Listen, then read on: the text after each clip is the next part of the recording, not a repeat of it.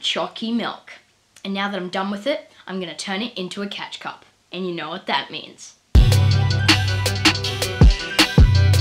Okay guys, so the manager of our complex, Peter, has informed me that there's a redback running loose in the basement, and he said I could go catch it because he knows I love spiders. So come on guys, let's go. It's just okay guys, so here she is, the redback spider. Now she's not all that big, but she's still very lethal. Her venom makes her one of the most deadliest spiders in the world. 6 on the charts, it's crazy.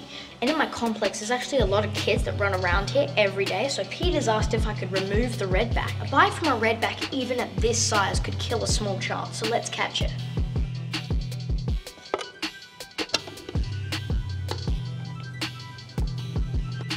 Alright guys, so here she is. That was so easy. Let's get her into a new home.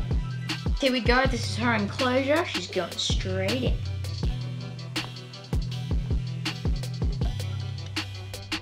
Okay, boom. Now the last thing is this lid of a Ferrero Rocher container that will be ideal for her to web underneath. And also it's really clear so we can see through it, which would be great for filming. Just put some wet sphagnum moss in there to add some moisture, and like immediately she started to drink, like fully dug her fangs into the moss. She must be really thirsty. I've never seen a redback drink like this. This is sick as. So this footage is taken a day after the catch and keep, and we didn't want to feed her straight away because you know how some animals are a bit sensitive when they go into the new enclosure. So we wanted her to web up a bit so she could, you know, settle in right. Check out her setup, all those trip lines just ready to go. And I'm going to chuck a cricket in and see what happens.